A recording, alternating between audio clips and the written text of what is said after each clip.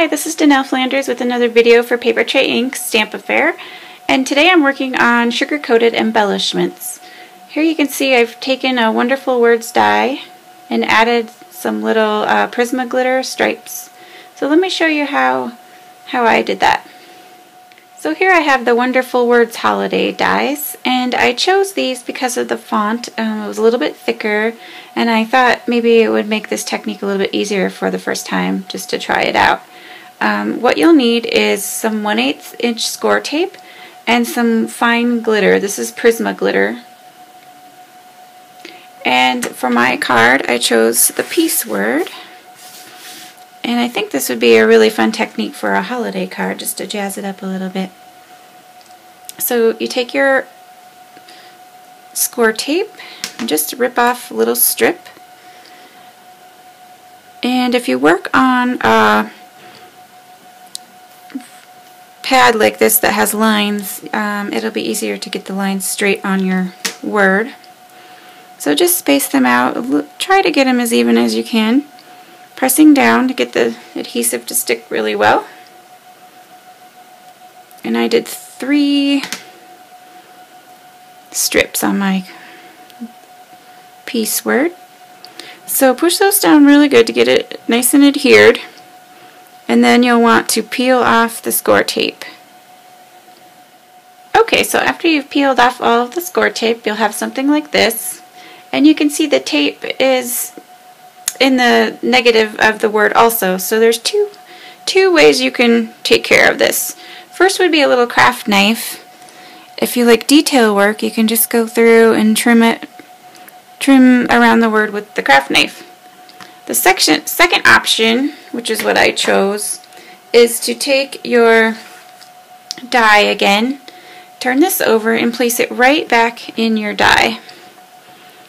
If I can get it picked up here. Place it right back in your die and run it through your machine again. And that will get rid of all the little negative pieces there, and you'll have something like this.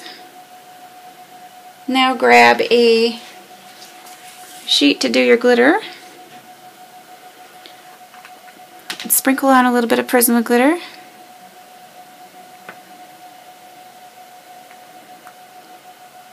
And there we have it. Really easy. Now let me show you how I put the card together. For the background of the card, you'll need a piece of soft stone cardstock, 4 inches by 5 inches. And I cut a rustic white card base in 4 1/4 by 5 1/4 inches. So set the card base aside, and we're going to be working with the soft stone cardstock first.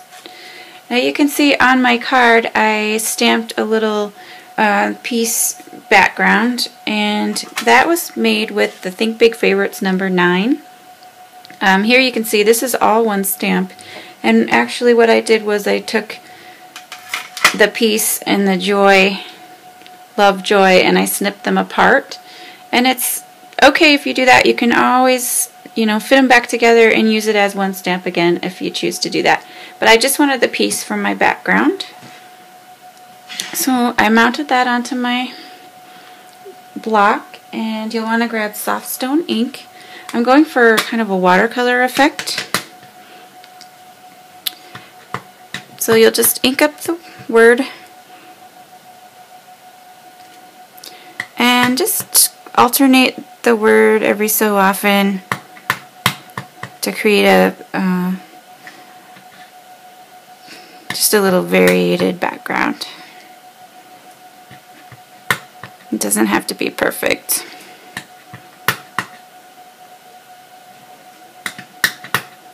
And then go ahead and fill in any of the edges that look bare to you.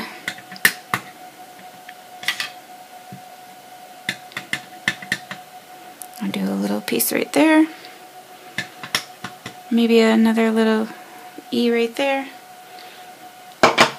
I've gone ahead and die cut a piece from the Mistletoe and Holly dies, and I'm going to use New Leaf ink and the coordinating stamp from Mistletoe and Holly to ink that up.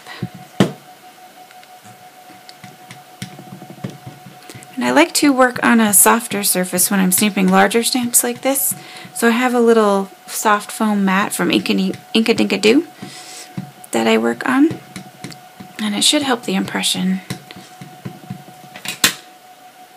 So let's give that a go.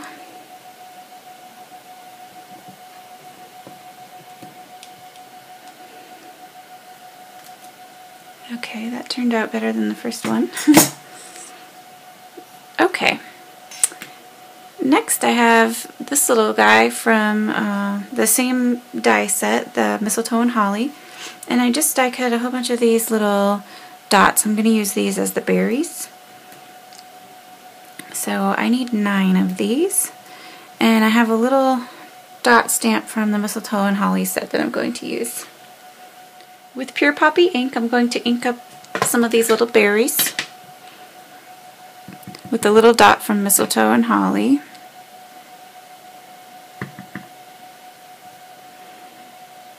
And they're small to work with, but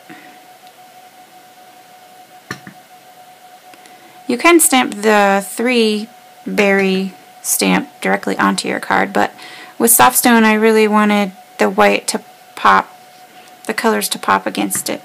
So the white dots will look a little bit better. And I have one more.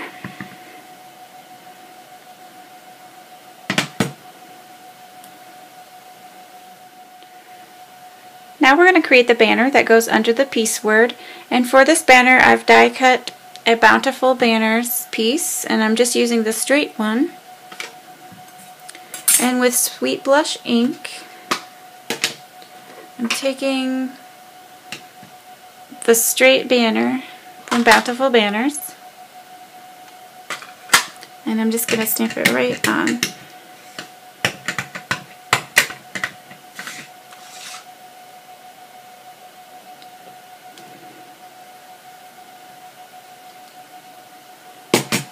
Okay, I know that's hard to see with the lighting.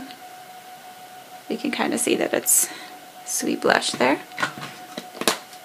And then for the Be Still, I'm using Peace Be Still, and I'm using this Be Still at the top here. Okay, I'm going to pick up the stamp with my little block here, and with True Black ink, I'm going to stamp it right on the banner. Okay, now we're ready to assemble our card. Okay, I'm going to go ahead and adhere my background to my card base. I'm using these little adhesive squares by Glue Arts for my adhesive.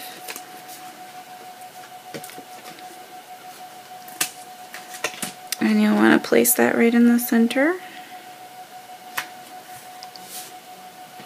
Next, the holly. I kind of wanted the holly to be angled down, and I felt like I didn't need this 4th piece here, so I took some little scissors and I just snipped this 4th piece off. Okay, so I'm going to add some adhesive to the leaves.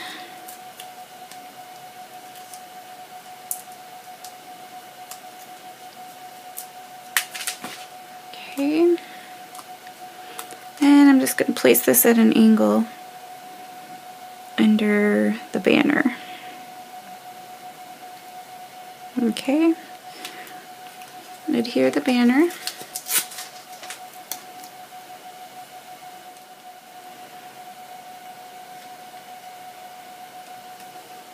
To finish off the card, I've gone ahead and applied wet glue to the back of the piece and adhered that to my card.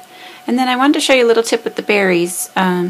I just use a glue stick and my craft knife, and I dip it in, pick it up with the craft knife, dip it in the glue, and just attach it. And that's it. I have one more quick idea for you. Now instead of the stripes, I had one more quick idea. You could use a Martha Stewart glue pen and just draw little dots on your die cut word. Add the Prisma Glitter. And you have a cute little polka dot word.